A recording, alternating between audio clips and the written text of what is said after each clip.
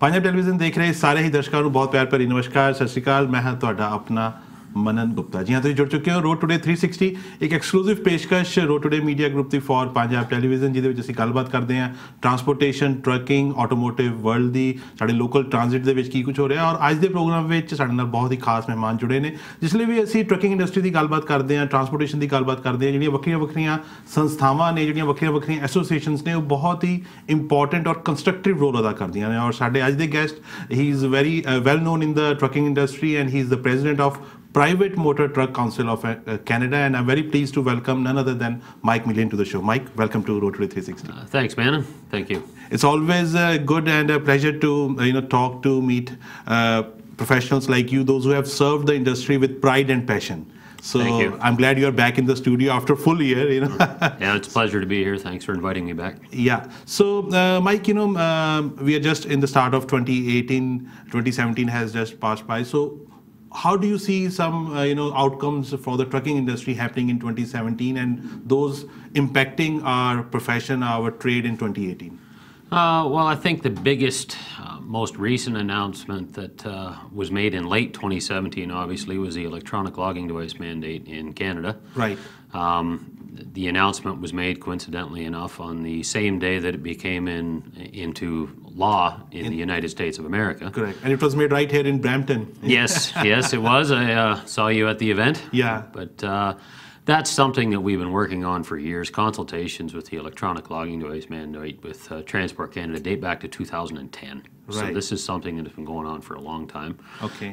Glad to see the announcement was finally made after numerous delays getting it posted in Gazette 1. And, we're not fully there yet. It's in the posting at Gazette 1. The comments are open for 60 days up until February 14th, I believe it is.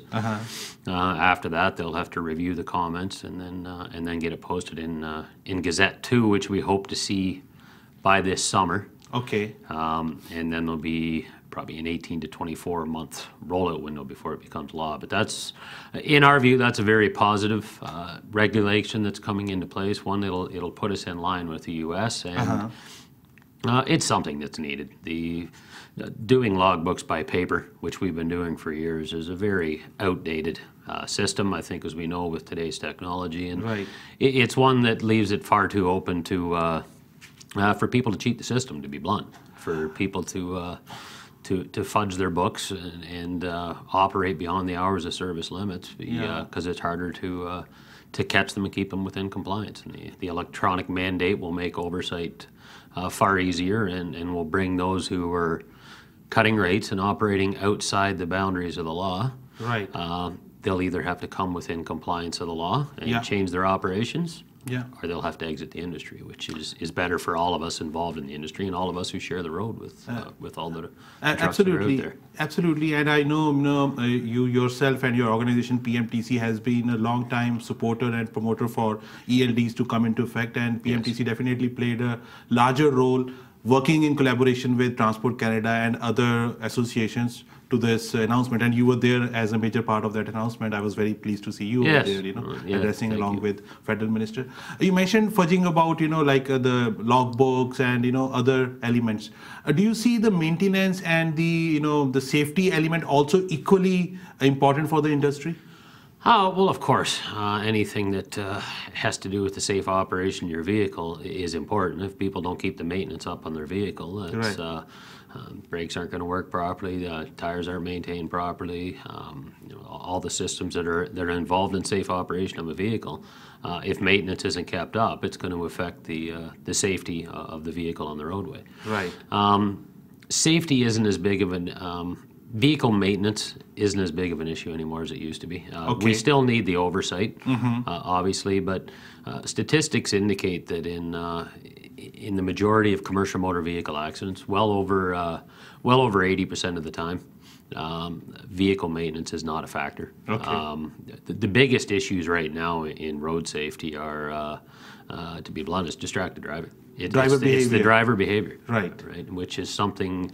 It's not just a trucking industry issue; it's a societal issue. Right. That absolutely. Everybody wants to be multitasking, at the same time. Yeah. And these smartphones, they come very handy when you want to multitask, but not while driving. No, and especially not Whether you're in a car or a truck, it's not something you should do. I think any of us go up and down the 401 or 400 series highways, and it's not hard to tell that a conservative guess, I bet you over half the people on the road are not looking where they should be. They're looking down.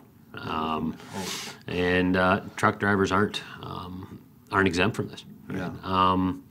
What we need to do is figure out a way to increase enforcement. I think as an industry, we're doing everything we can. But there's still more we can do. There's always more you can do. As an industry, I believe we take road safety seriously, and we put ourselves above the general public. We consider ourselves professionals. Yes. As a professional, we have to hold ourselves to a higher standard, and I believe we do. Right. Statistics indicate that in over 70% of the accidents involving commercial motor vehicles, the commercial motor vehicle operator was operating properly. Right. It's the passenger vehicle operator who is operating incorrectly, and in over 70% of the cases is found to be at fault. Right. Okay. Now, in saying that, that's good news for our industry. However, that means in 30% of the cases, or 25 to 30% of the cases, we're still at fault. We still need improvement. So we still need to work on things. Yeah. And we need to figure out a way to get that message through. We struggle with it the same as society does. Right. Now, what a lot of people don't know in the industry, though, is the monitoring systems that a lot of carriers have in place already. Lots of carriers have electronic monitoring of the drivers already. Right. Some of them may have logs in it, some of them may not, but they're monitoring their drivers' behaviors on the road. They're monitoring things as harsh brakes, speeding. Right. When they get a harsh brake, when they get a speeding incident, the drivers are brought in. They try to coach them what caused this harsh brake. Why were you speeding? They try to coach the behaviors out of them, retrain them, get them to stop these behaviors. And if they can't, then we need to move on. Right? Exactly. And a lot of carriers have that in place. We have camera systems. We have front-facing camera systems that allow you to see what's going on out in the roadways. Which are in fact very helpful in case of any untoward collision or accident, because they can come as a handy witness. Right.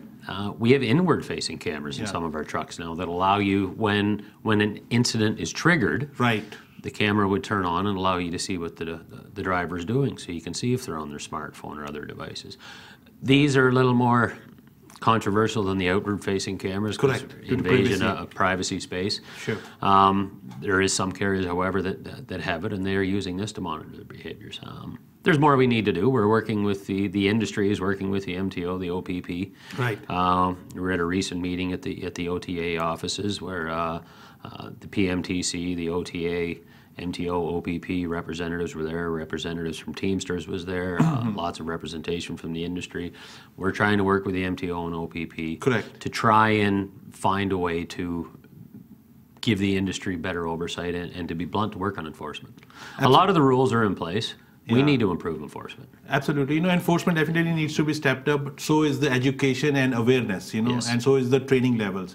It's all a part of it. Right? It's all a part of it. It's all, it's all part of that larger puzzle. And I'm glad that effective last July, there's a new program, MELT, already in place, and PMTC did play a larger role in that implementation also, the mandatory entry-level training. So how do you see the first 6 months of that program in effect, and do you see some feedback from carriers, those who are now hiring those new drivers, or from the training schools? Yeah, well, I haven't heard a lot of feedback from the carriers yet. Okay. But as you know, or maybe you don't, but I'm also on the board of directors for the Truck Training Schools Association of Ontario. I know that, yeah. We have, you wear so many hats. We have a very positive relationship with them, and we were all involved with the Ministry of Transportation of Ontario of implementing mandatory entry-level training.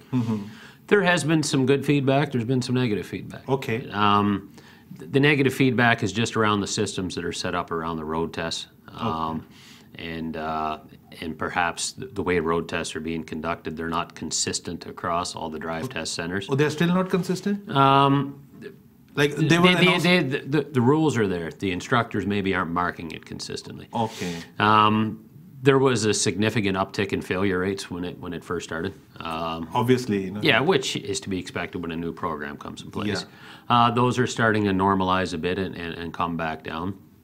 To the MTO's credit, they've been very open in this process. We talked with the MTO 90 days, 120 days into this. They were open with the issues that they were having with the testing and at some of the centers and getting the communication out, and they're dealing with it and working on it. So they're still working with industry. I think we have to expect a transition whenever you come into anything new.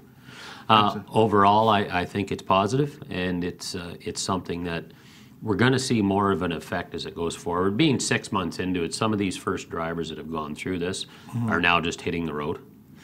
So there hasn't been a lot of feedback from carrier yet because they're really not seeing a lot of these students yet. And this is an ongoing process, you know, feedback, input, consultation, and improvement within the system. Yeah, the MTO committed after a year to go back and review it and look at it again and see where maybe shortcomings are. We need to look at eventually getting other classes of drivers into it. Right. Commercial licenses right now is just for Class A. Right. And on a federal level, we need to try to implement this at different jurisdictions across Canada and make this a federal initiative. But overall, it was a very positive process with the MTO. I think it's having its desired effect. There's going to be areas that we need to continue to work on as we go forward. It's what we call a living document or regulation. I think correct. You always have to look at it and make improvements. Absolutely. So, you know, you're watching Road Today 360, an exclusive presentation by Road Today Media Group for Punjab Television, and we have amongst us Mike Millian. He's the President of Private Motor Truck Council of Canada. It's time for a short break, but don't go away. We'll be right back after this very brief commercial break, and you will be watching